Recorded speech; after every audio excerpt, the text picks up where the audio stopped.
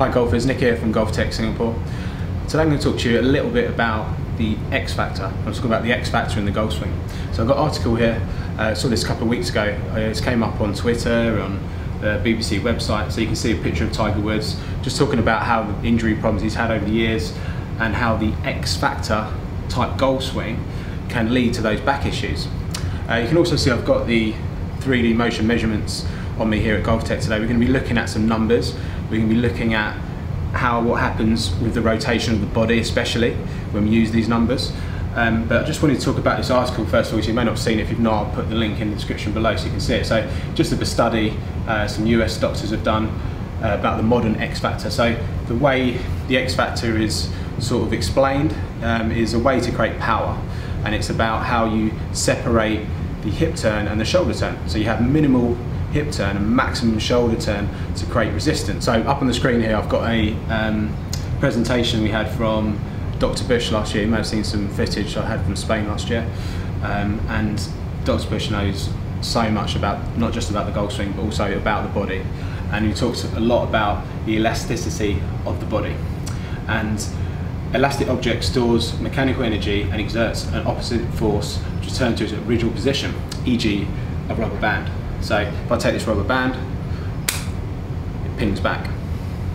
It's very different to the human body. The body does not exhibit elastic properties, so it's not consistent with human mechanics. If you take a club, swing to the top of your backswing, you can hold that position and you're not going to just spring back like an elastic band. So that's what they're talking about, and I think there's a lot of misconceptions in golf about how by creating this separation, if you like, between the hip and the shoulder turn, it creates this coiled spring to unwind. But actually look at the best players, they have rotation of the hips and the shoulders to maximise their power. Up on the screen here I've got, you might recognise the golfer there, that's Michelle Wee. So she's been prone to a lot of injuries over the years, and she's probably one of the best models, if you like, for the X factor type swing. She does create a lot of power from the ladies tour, but she could probably create a lot more if she had more hip turn, but also more importantly, she could probably avoided a lot of these injuries she's had. So there's a little diagram here as well about the rotation, and I've talked about this before in other videos, but if you sit there and you just turn your shoulders without turning your hips, the maximum amount of rotation the average person can get is about 30 degrees. So if you think about that in the golf swing, if you don't turn your pelvis, your maximum turn without putting strain on your body is going to be around about 30 degrees. So an average tour player, I'm going to be looking at some data today, does have 90 degrees of shoulder turn in the backswing.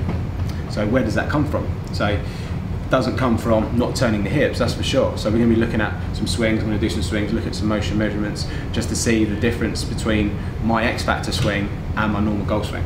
I think another important thing to talk about here is how we create power in the golf swing. So I think there's a lot of misconceptions. So I'm going to put this diagram on the screen so you can see it clearly. On the left here, it's kind of like the old school theory of how you create power. So load the glute, get behind the golf ball, load up the right side, shift weight to right, then back to the left, slide the head down the target line, keep the club face on the target line for as long as possible, take the club straight back and swing down the line of the target. We know that's not true. You've seen the videos, we've looked at the grid and stuff like that. Where does the power actually come from? So golf is a side-on sport. It's not a linear sport. We don't play golf down the line. We stand at the side of the ball with a club that's on an angle. We've talked about the natural plane angle of a golf club. It's not a straight line down a target line. It actually moves around the body. So other examples of other side-on sports would be soccer kicking, playing hockey, throwing a discus or a hammer throw. They're all side motions to create power on an arc, not in a straight line. So the power comes from angular momentum, and it's the power of the circle. So that's where the power comes from. It doesn't come from shifting back and forth. It comes from depth in the swing, swinging around your body behind you, and that is helped by the rotation. If you don't turn your body, your swing is likely to go upwards. So we're looking at the two different swings today. So I'm going to start off, I'm going to do my X factor swing. So I'm going to put good swings as much as possible on this ball. I'm not going to try and do different swings. I'm going to try and hit the ball as best I can, but I'm going to have one where I try and avoid turning my hips and just turn my shoulders, and then I'm just going to do my normal golf swing, and then we can look at the numbers and see what the difference is. I've set the camera up just so you can see what's happening on the screen here while I'm hitting these shots. So on the screen, on the left I've got hip turn, on the right I've got shoulder turn. So I'll just show you what happens. So if I make the movements I would in the golf swing, you'll see how these numbers changed to closed as I go back. So you can see 56 hip turn, 87 shoulder turn, and if I swing through, again they change to open, so 90 degree hip turn, 90 degree shoulder turn roughly. So in the golf swing you'll be measuring how the shoulders and the hips close and how they open in the follow through.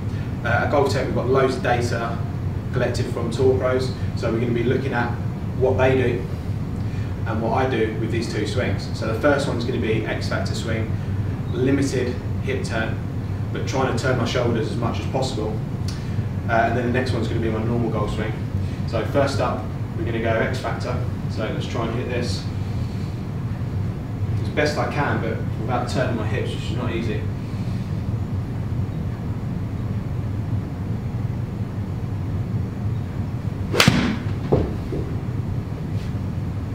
Okay, not a bad shot.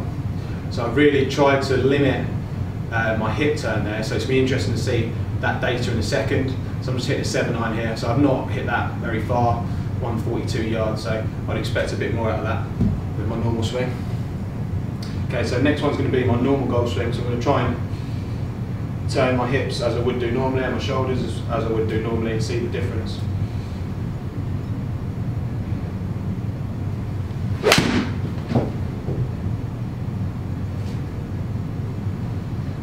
A little bit of a draw, and so you can see a difference in distance. That felt easier for me, I felt freer. I didn't deliberately try and hit that first one bad, it's just it didn't feel very comfortable to me, so carried 168, so a lot better the second time around. Ball speed jumped up about 20 miles an hour, so you can see there the difference in the two shots. Let's take a look at data, take a look at the motion measurements, see what the difference is. Looking at the two shots there, I tried to exaggerate that first one as much as possible, and you can see with the data here, we're just going to look at the face-on view to start with. So my hip turn was virtually non-existent, 9 degrees of hip turn in the backswing. You look at the tour pros, they're averaging about 45. Now you can see I had 46. So you can see on the screen there, that's come up a green number, so that means that's within the range of what the tour players do. So tour players are turning their hips on average 45 degrees, they're not turning them 9 degrees. Then if you move on to the shoulder turn, my shoulder turn you can see has come up in yellow on the left, which is 75, so that's a little bit closer to what the tour players do than the hip turn. So a red number would be worse than yellow. Yellow is a little bit closer to where the tour players would be at green. You can see my shoulder turn is actually 97, it's gone blue, which is actually past the range of what the tour players do. So a tour player would generally be around about 90, so there'll be like on average 45 and 90 hip turn to shoulder turn. You can see on the left there 9 degrees of hip turn and 75 degrees of shoulder turn.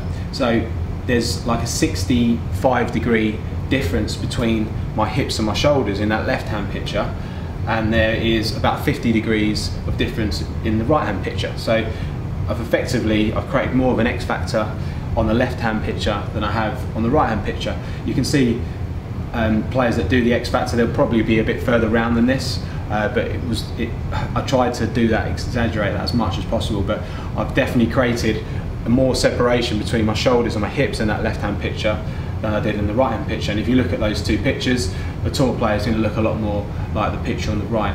Also notice the ball speed down the bottom here. So 96 miles an hour compared to 119 with a 7.9. So I couldn't get my arm round because I wasn't turning my shoulders enough.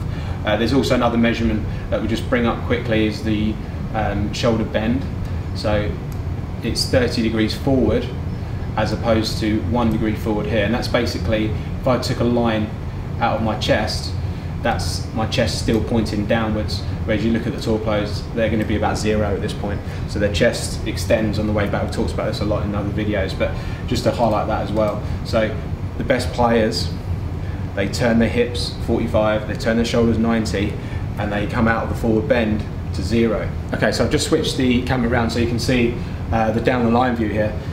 Again, the same sort of things, so same numbers obviously, but look at how the body changes. So if you look at the difference in my knee flex compared to the one on the left, so this is another myth that gets thrown about, is how you should keep the right knee bend. Keeping the right knee bend restricts your hip turn.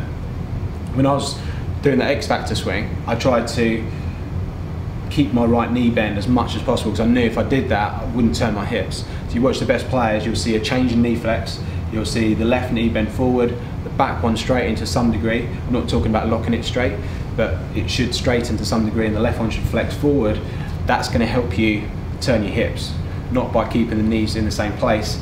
Again, that's going to be putting stress on the joints, not good for injuries. I think it's pretty clear to see, not only does the X Factor resistance model cause injury, it also makes it hard to create power.